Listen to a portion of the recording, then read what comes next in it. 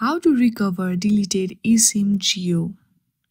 To recover deleted Jio eSIM, the first step you can do is contact Jio support. The quickest way is to reach out to Jio customer service. You can either call their helpline number or use the live chat feature in My Jio app.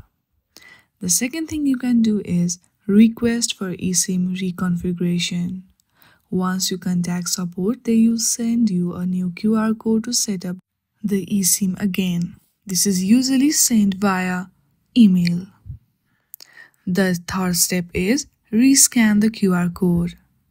Go to your phone settings and rescan the new QR code to reactivate the eSIM profile. Then you have to verify your identity. In some cases, Jio may ask for identity verification during this process. Be ready with the necessary documents like your ID proof. Then, once the QR code is scanned, follow the prompts on your phone to finish the activation process. If you face any issue, visiting a nearby Jio store for in-person assistance can also help speed up the recovery process. I hope you like this video. If you like this video, then please do not forget to like and subscribe to our channel. Thank you for watching.